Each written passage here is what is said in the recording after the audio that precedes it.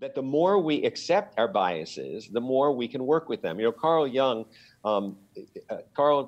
once said, "We can't change anything until we accept it. Condemnation does not liberate; it oppresses." When we fight this part of ourselves and act like we can drive it away because we think it makes us bad, it actually drives it more into the unconscious. Because none of us like to think of ourselves as being bad. You know, we all like to think of ourselves as being good people. And so, if I have a part of myself that makes me feel guilty or ashamed, I'm going to try to make that go away or justify it in my mind. And for too long, the currency of these conversations has been, you're a bad person, you've got to be a better person. But in fact, we know that that's not necessarily the case. Again, I'm not saying there are not bad people out there, but most of these things happen when good people make bad decisions. So the more we can accept, yes, I have bias, what are the ones that are occurring right now, and then be honest and open about that, we bring the conscious then the unconscious up into the conscious.